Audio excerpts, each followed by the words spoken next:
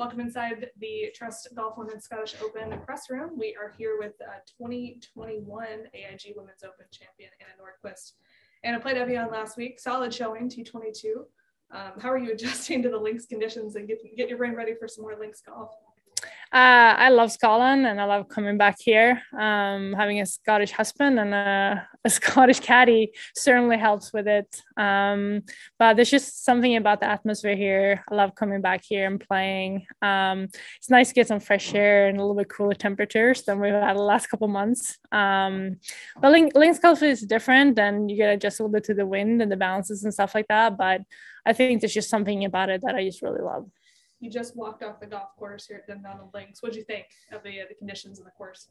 The course is in really good shape. I said to my caddy, the more you play the course, the more you kind of figure it out. I wasn't here in 2017 when we were here before. So just played it for the first time yesterday and today. But yeah, just figuring out some of the lines of the tees and it's tough greens. A lot of slope like runoffs and a lot of slopes on the greens, and depending on the wind, some of them might play really tough. But I think it's a fair test, and I'm looking forward to the challenge this week.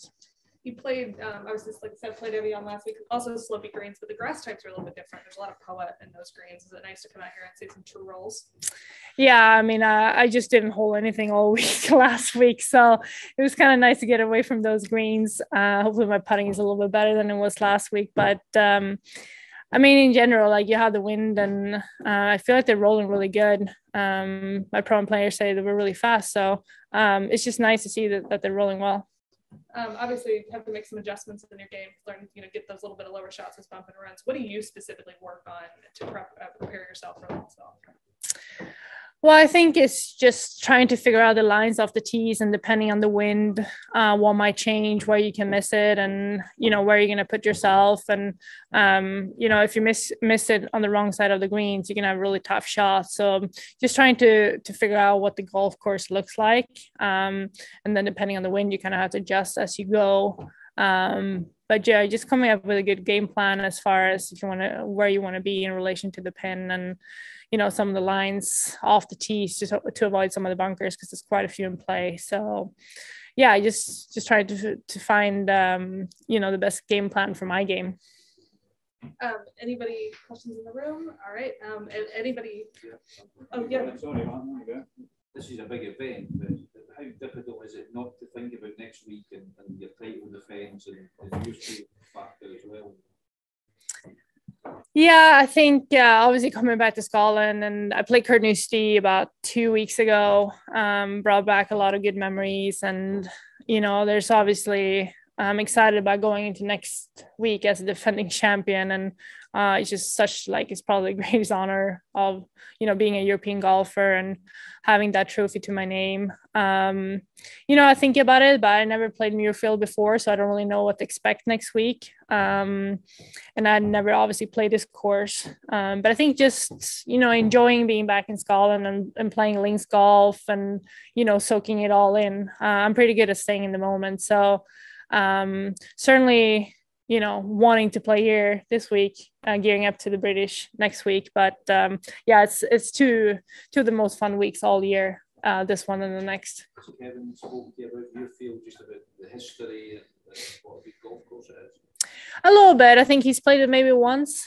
My caddy has not played it, even though he's from Aberdeen. But yeah, obviously he's just heard bits and pieces, but I think it's always different depending on, someone's who hits it a little bit offline might think it's very narrow or very wide, so I'm looking forward to see it for myself on Monday. But from what I heard, it's going to be a great venue. Would have been slightly different to when the Open was there, obviously it would been a kind of just a normal day on the links, but was there still did he still get a kind of angle there and kind of recreating some of the shots from last year? Yeah, we teed off at 5 o'clock, so obviously it was pretty late, and we got to 16 at 9:30 because it was basically waiting every shot because it was very packed out there. It was the Sunday before the men's open. So when it was 2 groups on 16, we decided to walk in. So I never played 16, 17, and 18. But it's always, ever since I played there in 2011, it's always been one of my favorite courses in the world. But yeah, just coming back there, I hadn't touched my club for like for a good 2 weeks before that, because I'd been back in Sweden. But I actually played pretty well, but I think it's just because that place just has so many good memories for me.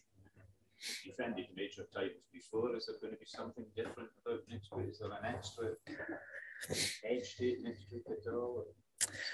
I mean, I just very grateful. I'm still feel like I'm pinching myself that I pulled through last year to win the Open. It is a childhood dream for me. I think as a European golfer, it's the championship that we all want to contend in or do well in, and to go and win it, it still feels pretty surreal. So I'm just teeing it up as the defending champion. I think that's, it's something that I'm very proud of, and no one can take that away from me. And, I'm just going to go in and enjoy it. We'll go to the Zoom. Beth Ann, do you want to mute your mic? Yes. Hello. Hello. I wanted to ask you just what your favorite part of the celebration of champions was at the old course. Yeah. So I got invited about 2 weeks earlier before it happened to come play. And it was a really cool experience. I'd never been to men's major before. And just having the VIP access, getting to go inside the ropes and to play dining, I felt very uncomfortable because I felt like so out of place. But we don't get to see the guys a lot, so it was nice to catch up with a lot of the guys that I know and just see them. And I got to play with Colin Morikawa. What a great guy! So it was just cool to see. See them up front, and it was such a cool atmosphere because there was a lot of people at St. Andrews that day. And do you still have a wedding celebration coming up? I do have a wedding coming up in about 2 weeks. And is it, sorry for just the demographics, is it close to Carnoustie, or how far away is it? Yeah, so my husband's born in Dundee, so it would be very close to Dundee and Carnoustie, and it would be the week after the British Open. So my mind is a little bit everywhere at the moment, but we've been planning this thing since December 2018 when we got engaged. So been postponed 2 years because of COVID. So obviously very excited. I've had my dress for a good almost 3 years now, so I hope it still fits in 2 weeks. So I got to lay off the candy here. And last question on that, how many people are coming to celebrate with you? We're going to be about probably 85 people. So a lot of people decided not to come because it's just being a little bit harder to travel, but our nearest and dearest friends and families are going to be there. So I'm just very excited to get to spend the day with them. Very cool. Well, congratulations. Thank you. Thanks. So to change the subject slightly, Molly, the LPGA commissioner, said last week that she would talk to Greg Norman Live Golf if they wanted to talk. What's your views on that? Do you think that's something that obviously you've got the Saudi connection to the Aramco? Is that something that you would encourage her to do? What's a player's perspective on that? Well, I feel like there's just so much speculation and media, and everyone's talking and writing and speaking about it and assuming things. So I've just been too busy, like focusing on, all the majors and preparing for my wedding and getting my dog over to Scotland. So I just feel like there's just too much talk about it. And I think we're just going to have to see what happens. Aramco's done a lot of great things for the latest European tour with the Aramco Team Series. And,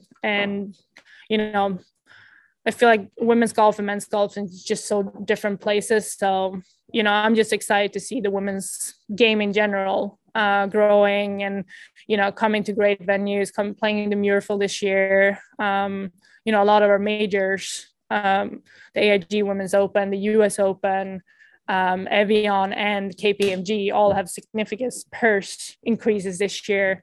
And I think that's huge for the women's game. So at the end of the day, I think we're all you know, being part of the women's game. I'm just excited to see, you know, more players having more opportunities because there's so much good talent on both the Ladies European Tour and the LPGA. Just a couple more for me. We'll wrap this up. Yeah, let me. Yeah. No, you go for it. You go. Okay. Anna, being married to a Scot, what Scottish things have you picked up? You know, what do you do that's more Scottish now than Scandinavian? Well, I would say I think you know, the culture is very similar. I think us living in the US and being married to like just in European in general, I think the culture and the values and stuff like that is very similar. I probably know all the bad words in the Scottish language. Yeah.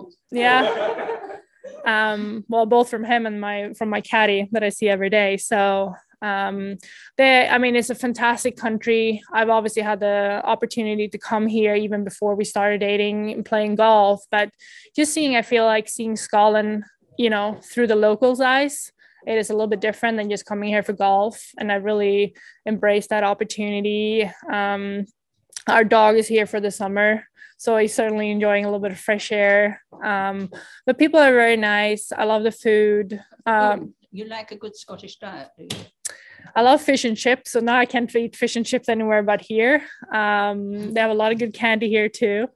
But just in general, like I feel like I like the simplicity of things, and I love the golf courses, and you know the nature is beautiful. You know, you have a good Scottish day with like good weather like we had the last 2 days, and I don't think there's much that can beat it.